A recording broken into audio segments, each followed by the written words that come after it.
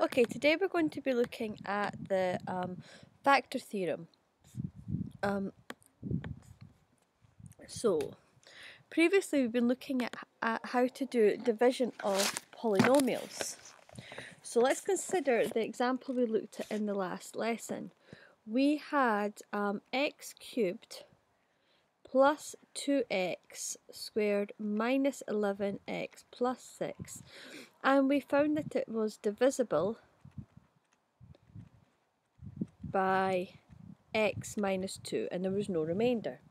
So this tells us that x minus 2 is a factor of this polynomial. So we can write x cubed plus 2x squared minus 11x plus 6 is equal to x minus 2, and then we had x squared plus 4x minus 3. That was all in the last lesson. Now, let's say that our polynomial, this here is our polynomial, and we're going to call it p of x. And this is the quotient, and we're going to call this q of x. Now, if we have a polynomial p of x, this is a general polynomial, not specifically this one, and it has a factor x minus c, where c is some constant term, and its quotient is q of x. If x equals c, then p of c equals 0. This is the factor theorem.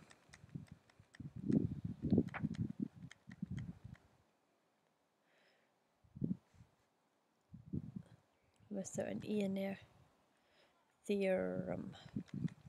And it makes sense. So if x equals c, c minus c is 0, p of c will be 0. And if we were to put in here,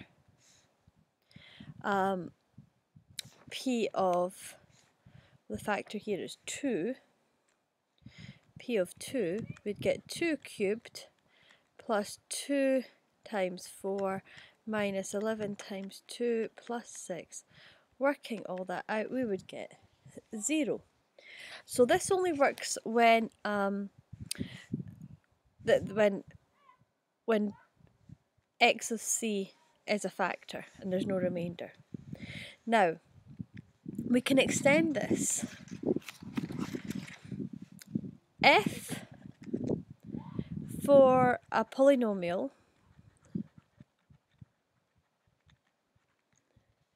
p of x, if p of a over b equals 0, then a of x minus b is a factor of p of x. And we can use this for we can use this to work out we use this to actually fully factorize these polynomials. So for example, in this example, if x equals 2 over 3, then this here would be 2 over 3 cubed plus 2, then 2 over 3 squared minus 11, 2 over 3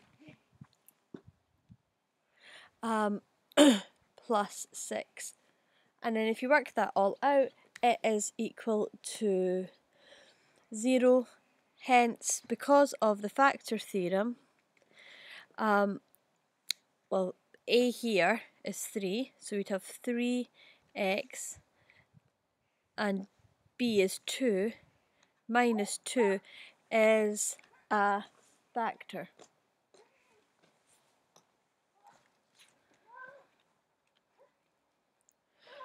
of this polynomial. Now let's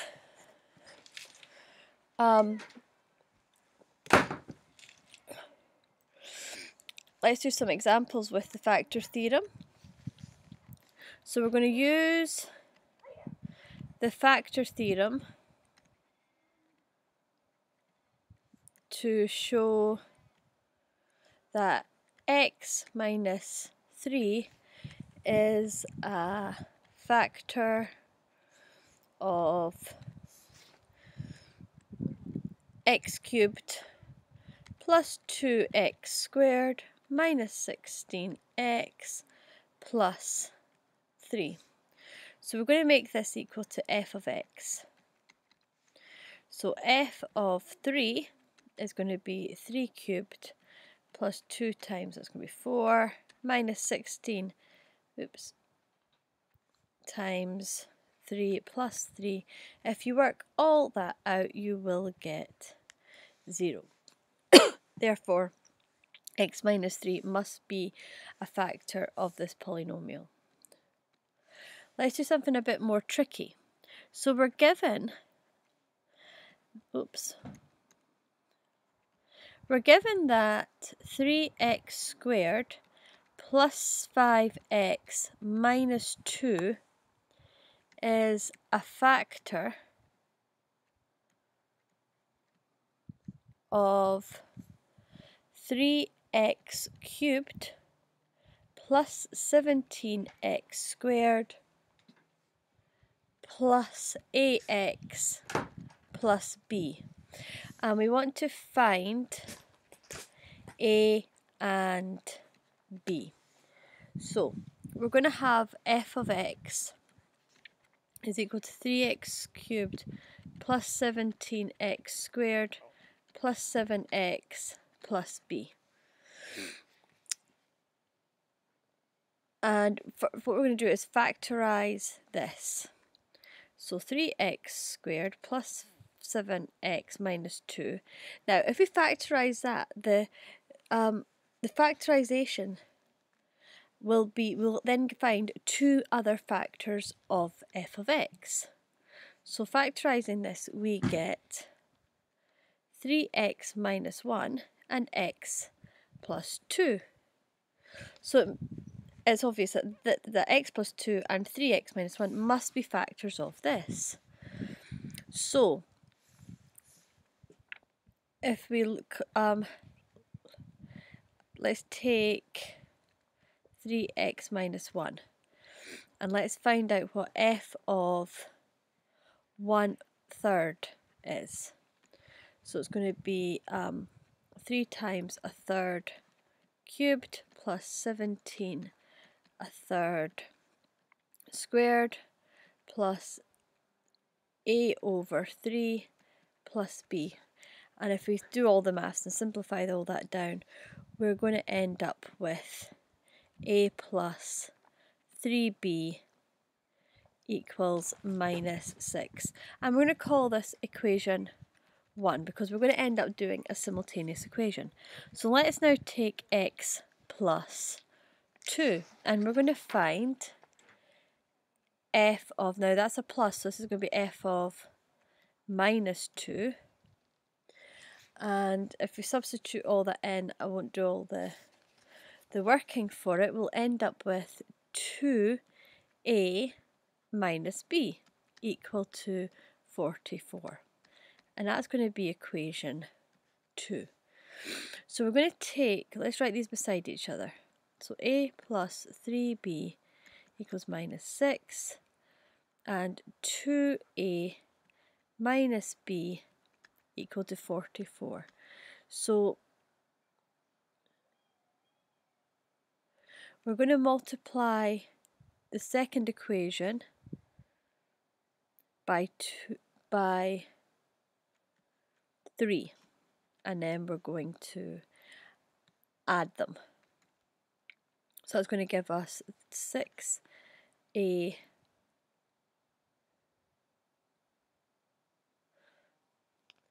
we'll just, then we're going to add. So that's going to give us 7a equals 126 because the b's there. If we multiply this through, we're going to get minus 3b. 3b plus minus 3b is going to cancel out, so that's we'll end up with just the a's. So a then works out at 18. We're going to substitute this back in to equation 2, and that's going to give us b equal to minus 8. So now we've got our polynomial f of x is equal to 3x cubed plus 17x squared plus, now a was 18, 18x, and b was minus 8, minus 8. Now that we've got this, we want to hence fully factorize. So what we're going to do is we will I shall do it on a new sheet. So we'll write our polynomial in here. So we've got 3x squared plus 17x squared plus 18x minus 8, and we've got 3x squared plus 5x minus 2. Now, we're going to get rid of the x squared. So we're going to multiply, we're going to put an x here, because x times, what's x cubed, sorry. X times x squared is going to give us the x cubed. So we'll have here 3x cubed plus 5x squared minus 2x, and we're going to take away. So that's going to be 0. And it's going to be 15 take away 5, which is going to be 12x squared minus, and a minus is going to be plus, that's going to give us plus 20x. Now here, we've got a 12 here, we've got a 3 here, so we've got a 4 here. It's going to be plus 4, because 4 times 3 is going to be 12.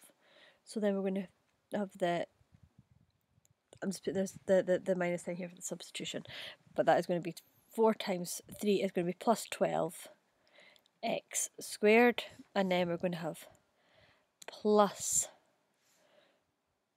well, it's got a minus 8 here, plus 20x, and then that's going to be minus 8. 4 times 2 is, 4 times minus 2 is minus 8.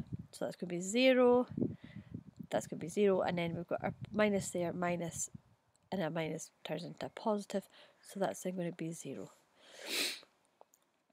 So we have another factor. So we've got 3x cubed plus 17x squared plus 18x minus 8 is going to be equal to x plus 4. And previously we factorised this in the first half of the question. So we had 3x minus 1 and we had x plus 2. So that's the full factorisation of that problem. Let's look at another question. So we've got x cubed plus 4x squared minus 19x plus 14 equals 0, and we want to solve it. So let's think about our constant term here. If you think about when we factorise something, the numbers, the constant terms will multiply together to give us this term at the end of our polynomial. So let's consider the positive and negative factors of 14. We need the positive and negative ones. For example, if you were to multiply minus 14 by minus 1, you would get positive 14. That's why you need the positive and negative factors. So these will be plus or minus 1, plus or minus 2, plus or minus 7, and plus or minus 14. Now, we know that when x minus c is a factor, when x equals c, f of c will equal 0. That's our factor theorem. So we're going to just to begin with trying to find what would be our first factor, we're just going to use trial and error. So we're going to pick the simplest of these factors and see if it works. So we're going to do f of 1, and we're going to substitute it back into here. So we've got 1 cubed plus 4 times 1 squared minus 19 times 1 plus 14, and if you do all that, you get 0. So that tells us that x minus 1 is a factor. Now, we'll try 2, f of 2. If you do all that again, you'll find indeed that is 0, so that is a factor. So x minus 2 is a factor. Now you could do that with all of these factors of 14, but there's 8 of them and it's going to take you a wee bit of time. So what we can then do here is we can do long division. So we'll take x minus 1 and we will divide it into our polynomial.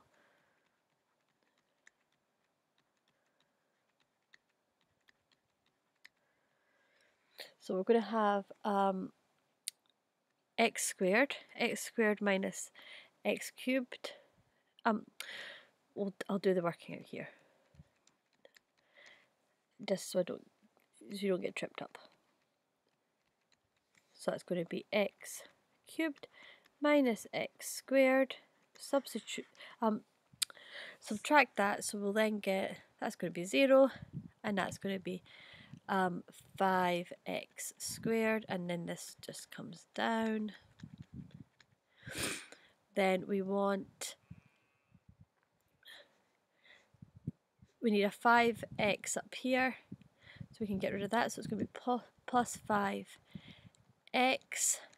so 5x, x minus 1, 5x squared minus 5x, put this down here, 5x squared minus 5x, subtract that, get rid of that, and we'll get minus 19 minus plus, minus is plus, so that's going to be minus 14x, and that's plus 14. And then here we need to get rid of this, so we want that to be so minus 14 here, so that's going to give us, we have to carry it over here, so wait a minute, minus 14 for x minus 1 is going to be minus 14x plus 14.